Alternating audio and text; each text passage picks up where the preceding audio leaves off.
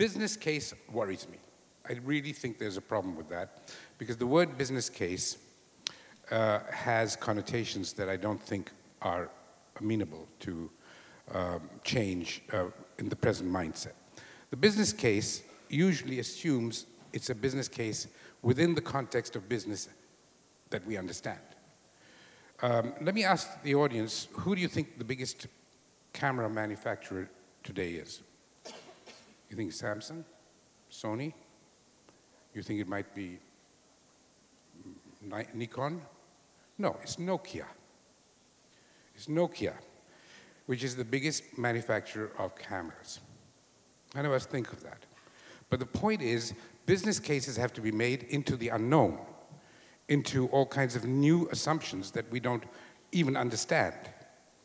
Business cases of the type I was talking about earlier, decentralized systems rather than big monolithic refineries and factories.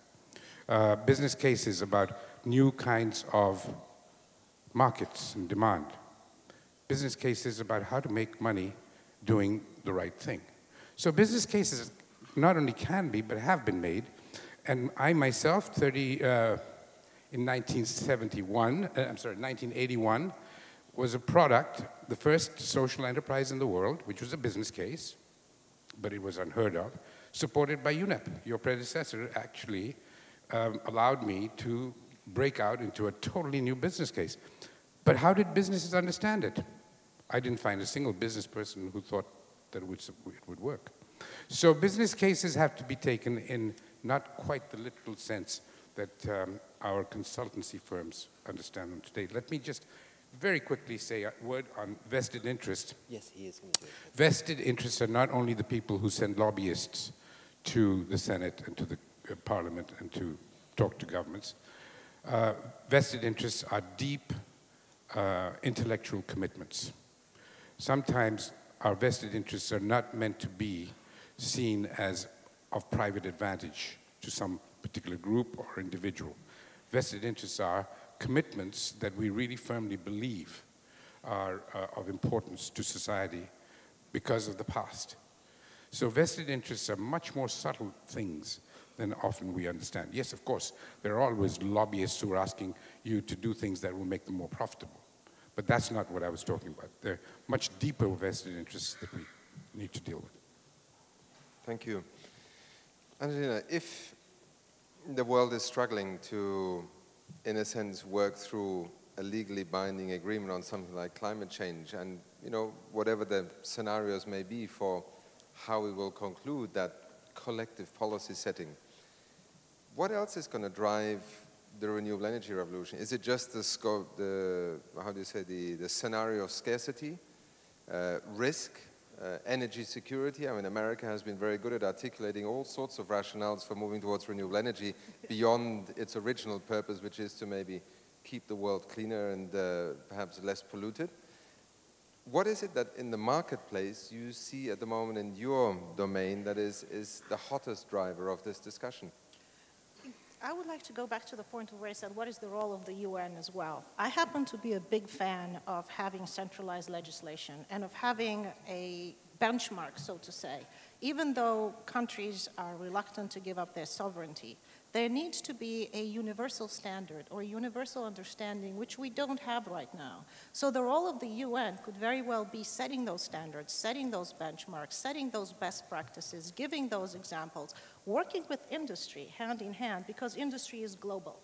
Technological standards are becoming globalized, and where industry locates and how they develop and how they behave depends on local standards as well. So the saying, think globally, act locally, is very relevant here.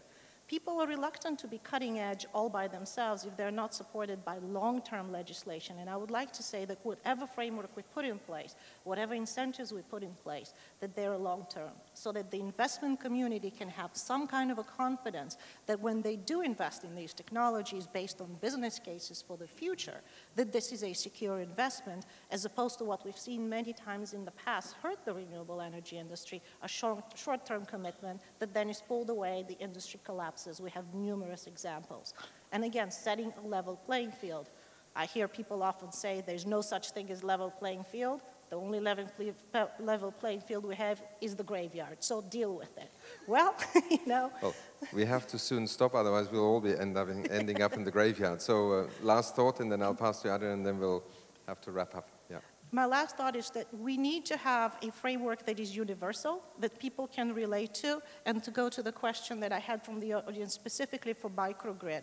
Microgrid is the future. It is what, if I were to envision, whether we're in the United States, in Europe, in India, in the Maldives, anywhere in the world, there's going to be construction, there's going to be development, people are going to need to live somewhere, people are going to need to have energy, people are going to need to have transportation.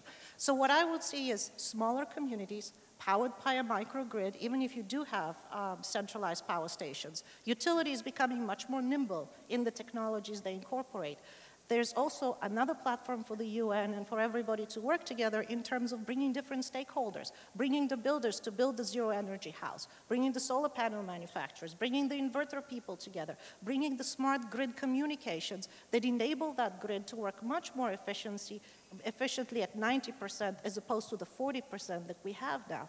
People getting into their electric vehicles or hybrid electric vehicles because we want them to go long distances, and that also becomes the backup storage for the renewable energy system that is powering this community.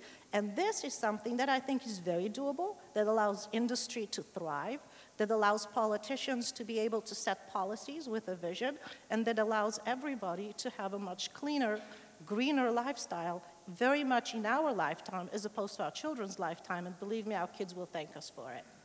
Thank you, Angelina.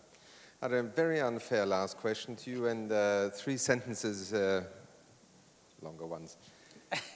So how is in Mexico at the moment the thinking about how Cancun will recover the momentum, but also take some of these lessons that we have touched on this morning on board? Do you think that new crystal of a way forward is forming already, or there is still a very open arena?